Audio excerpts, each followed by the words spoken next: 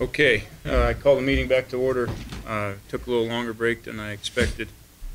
We went back and looked at some things. There were some questions asked during public comment on the filling out of the paperwork and on the noticing and the support material that was provided on the website. 3 compared to 6 pages that were available. We went back and we reviewed the website, and there's definitely 3 pages on the website. It looks like the first page got on. There's back pages it did not get there. So with that being said, we've consulted with our DAG, and what do you have to say, Brian, on A, the filling out of the document, and then B, the posting? And I know I'm not going to be popular for this, and that's why Ken's backing up. But I got your back. As far as the filling out of the paperwork, the form, the standard in Nevada is substantial compliance, which is a legal term that means close counts. And so I don't agree with the problems that have been brought up about that the petition itself is defective. The problem I do have is when someone was testifying, they mentioned that there were 6 pages, and I was following the support materials on the website, and unfortunately it appears what happened was when the pages were copied for the website, only the front page of each page got copied and the back side did not get there. And so since the notice under the open meeting law is defective, my advice to the commission is that they're not going to be able to go forward with this because, as I mentioned yesterday, the open meeting law is taken very seriously in Nevada, and defective notice is one of those things that will render the any action by the board void. And so my advice to them is to not take action, to properly notice it at their next meeting and then take action. Now, that said, the question has come up already as to, does everybody have to come back and make the same public comment? And the answer is no. The statute allows the board to take public comment on issues even if they can't take action on it. And so if the board, which I assume they will, well, no, they'll have to. All the public comment taken as part of this proceeding will be part of the record, or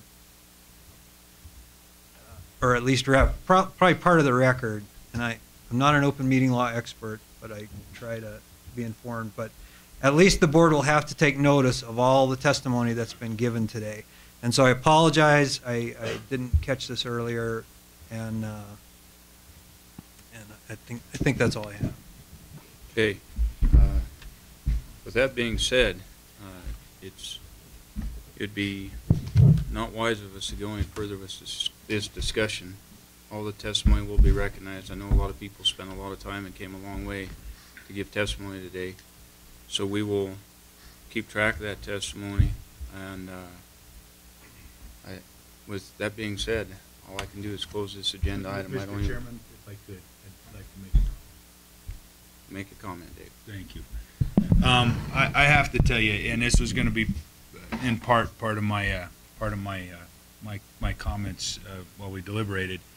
The one thing that I've always promised to everybody in this room, if you've been around me, is an open, fair process, and I would challenge any of you to take me to task on that. I've always advocated for that, and I have to admit, it is a real shame that we fall short on a technicality. And I understand the legal aspect and that, but boy, if this happened, I want you guys to think about what would happen if this happened to any one of you. You'd be pissed. All right, and you'd be so upset that you wouldn't be able to see straight. Okay, so while we work on this issue and while we move forward, I want everybody in here to think about that. What would happen if I were in these shoes right now? And I've advocated for that open, fair process. I think it failed us this time. I'm not happy about it, only because I think that I felt like we were making some strides forward in terms of providing people the opportunity to have input and to vet these things out in a proper form, whether we want to talk about them or not. They're difficult issues. But I have to tell you, I can't tell you how disappointed I am, and I hope to God that we never have this issue again. It's not to have something fall short because of a technicality, having to do with posting. I hope we don't have this happen again. It's too important. It's too big an issue. Well, the items that the commission had and the items that the county advisory board members had complete packets. It just was not properly noticed on the website to the general public. So there's people working off of different information, and during open meeting law, you cannot have people working on different information trying to make the same decision. So with that being said, I'm not even going to go to public comment on this. This boat sailed right now. I'm not going to. This one's done right now. We're going to move on to agenda item number 8. I shouldn't. Can we go over some more public comment that was already submitted? I'd asked previously that I'd like to hold the correspondence on this until now. I might as well throw it out now as part of this meeting rather than bring it up the next meeting. So on that note, I'd just like to note that we did indeed get the correspondence on this through email up till 1:40 today. We got one from Jeremiah Baisley against the petition. We've gotten, I won't go near over all the names of them, but I would say somewhere in excess of 3 dozen of different emails.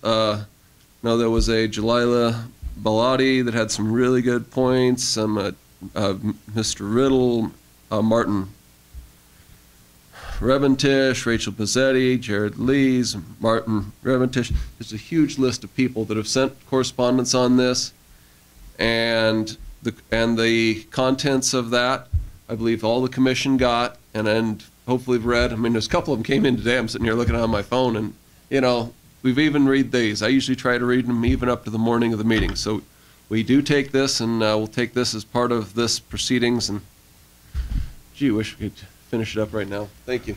Okay. This isn't where I wanted to end. I was prepared to make a tough decision today, one way or the other. And this, I don't like avoiding decisions, but I don't like getting sued either. So, Just real quick, I want to point out that the next commission meeting is in Las Vegas. The following meeting in March, that would be the February meeting, and the following meeting in March is in Reno.